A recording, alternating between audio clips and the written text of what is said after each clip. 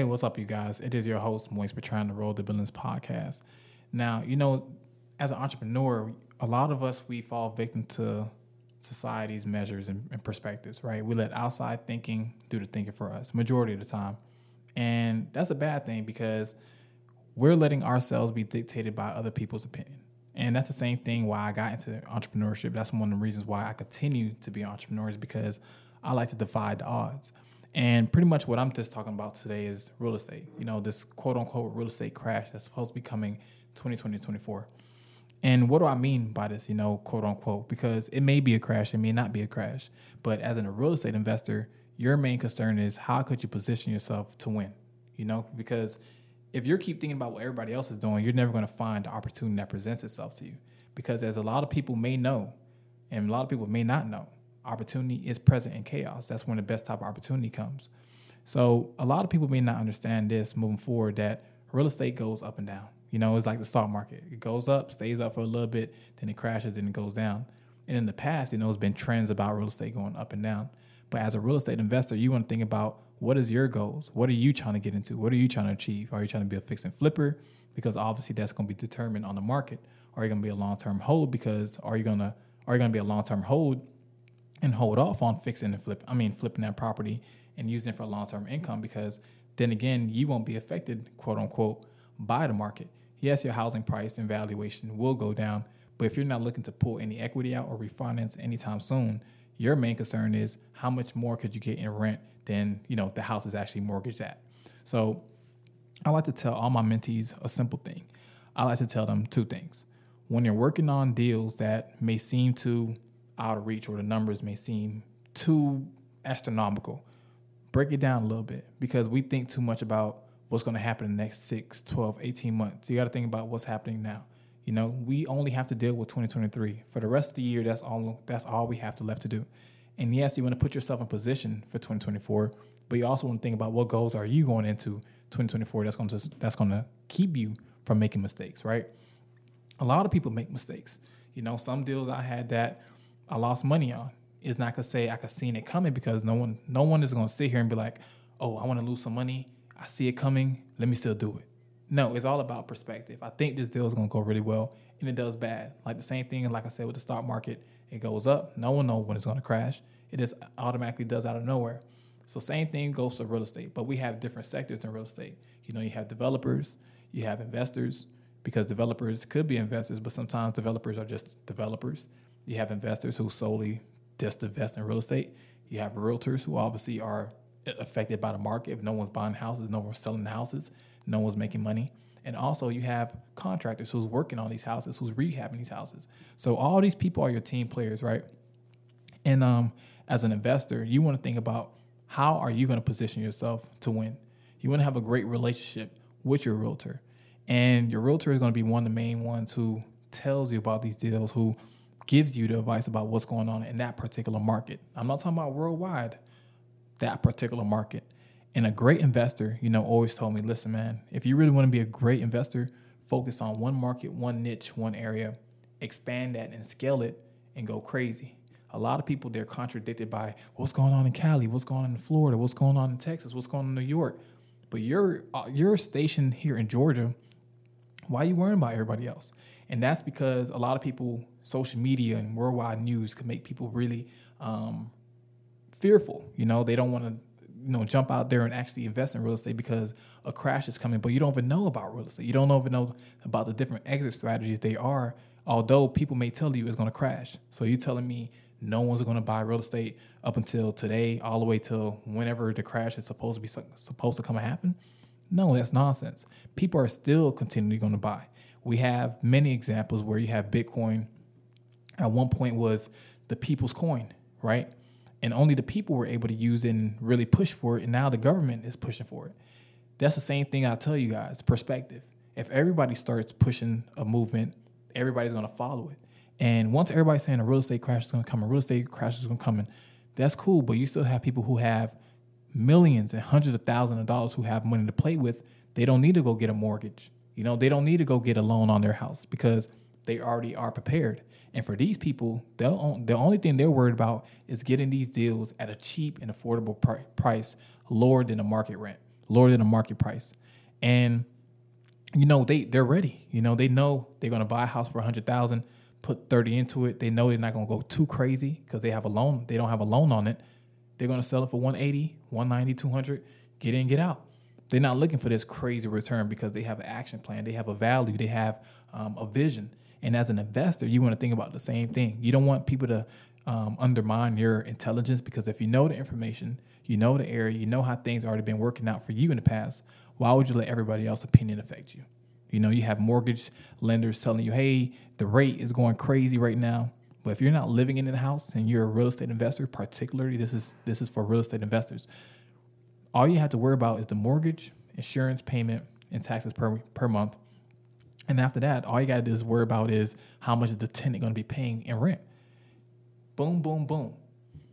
You're not worrying about, oh, shit, I got to hurry and go do this and then that. No, you don't got to worry about that because you already set your prices up in stone, you know. For the people who are saying a real estate crash is coming, like I mentioned before, it may come. It may come, it may never come. But your whole proposition is, are you going to wait around for it to come? And once you keep waiting around for things like I've seen before, like I preached before as an entrepreneur, you got to be on your toes. You got to be working. You got to be grinding. And a lot of people, they fall victim to just waiting. You know, you waiting for the opportunity.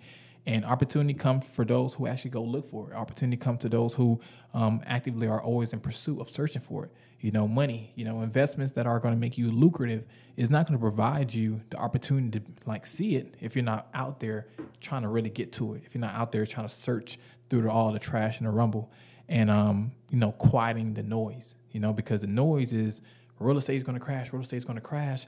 You know, the average mortgage now is $2,000, $3,000, $5,000. But I try to teach my mentees that your main concern is how much the mortgage is, how much is the house. Are you able to refinance out 3 to 6 months before a year? Yes, you could do that. You could even flip it for that price, you know, around income tax. You know, a lot of people are getting their income tax.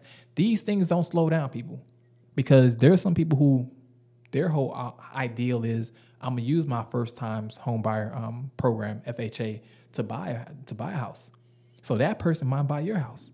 And there's thousands and hundreds of people who have these things. So when we talk about a real estate crash is coming, we really got to think about the common sense that's affecting everybody.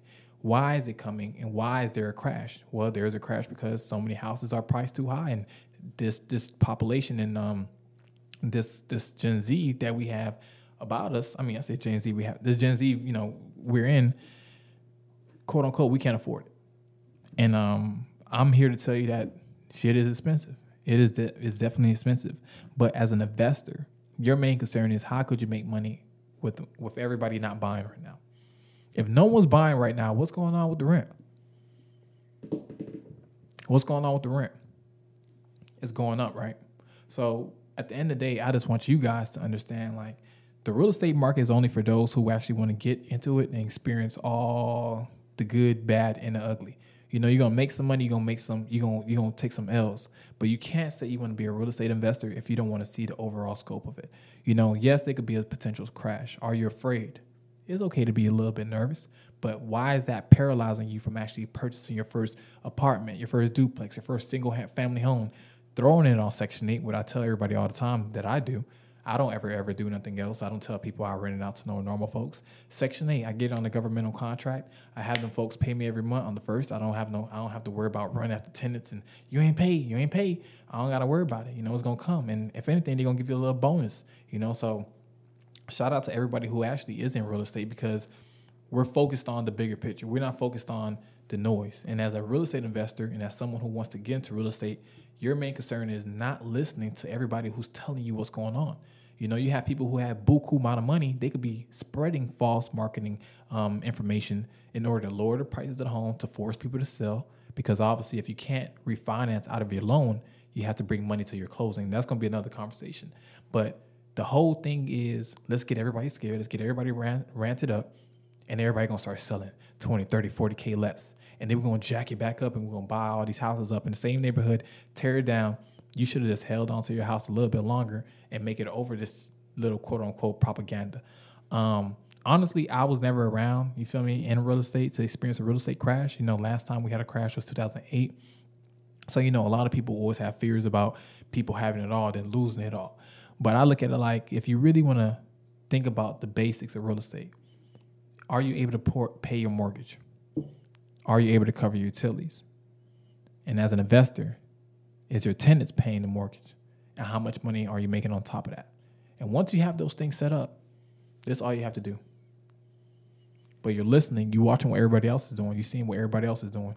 And you want to team up with the people who aren't affected by this controversial talk about real estate crashing. Because I just met a guy yesterday, 2 days ago, like 2-3 days ago at Home Depot named Paul. Paul was a cool dude. Paul's a contractor. And he told me, listen, man, I just bought 3 houses over the last 8 months. And I was like, damn, how you feel about this quote unquote crash going? He was like, man, listen, I know how to fix houses. You know how to fix houses. You know the prices of the houses. You know what's really going on. We have to be able to buy ourselves into these deals and get the best deals right now because people are selling. Imagine if the real estate market is at the top of this market right now. Imagine the people saying, hey, if you got a house right now, you better sell it and sell it for the highest price because everybody has money right now. The economy is balanced. But now since the economy is crazy right now, you have interest rates out the rate, you got inflation going crazy, you got people who can't really keep up with payments.